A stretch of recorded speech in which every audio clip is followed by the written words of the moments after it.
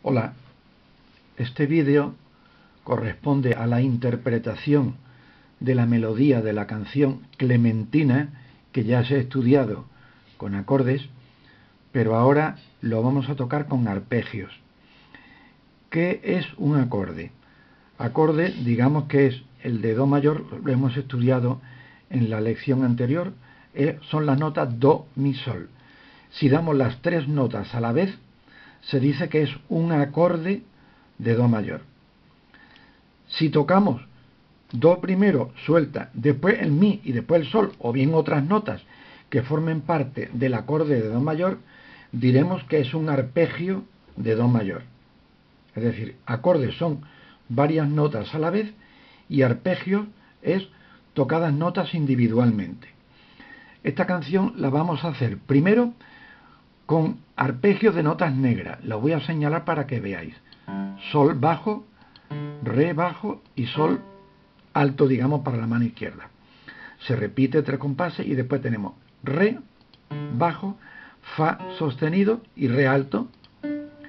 Y otro acorde distinto en arpegio que tenemos en esta canción es Do, Do bajo, Sol y Do alto.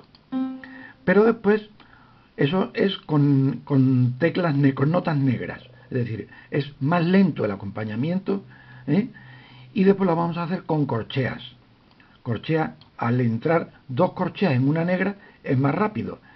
Entonces el de Sol mayor será Sol, Re, Sol, Re.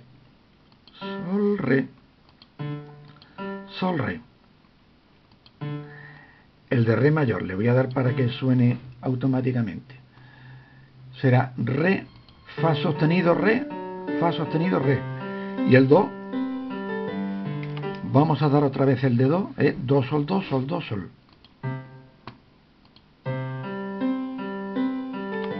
Bien, pues vamos a hacer la interpretación. Fijaos bien dónde se colocan las manos. La digitación para la mano derecha está igual que ya en la otra lección del acorde. Vamos a ver la interpretación entera.